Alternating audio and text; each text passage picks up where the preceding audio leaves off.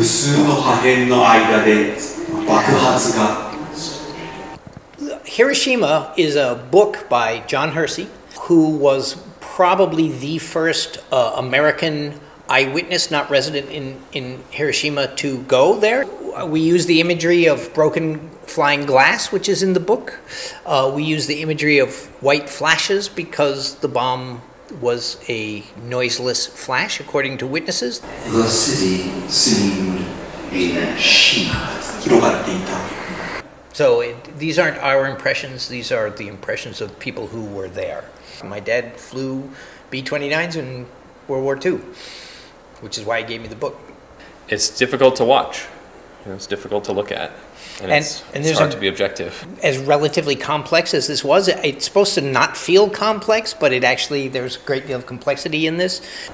An opportunity to spend a little time thinking about what happened in Hiroshima in 1945.